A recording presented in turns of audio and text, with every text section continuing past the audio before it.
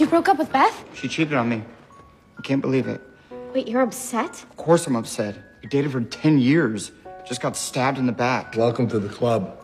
Really? You were stabbed in the back? A daughter mocking her father's life. Closets aren't fascinating? Since when? Want to talk about betrayal? How about when somebody steals your song and takes it for themselves?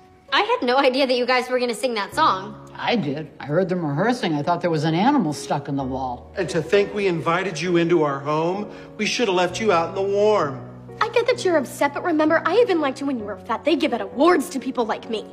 I gave up a 3-day trip to Cabo to close that Best Western deal. That's right. You owe her 25 margaritas. Phil. 21.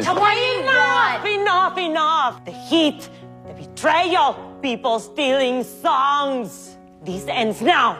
Andy, stop whining and be grateful.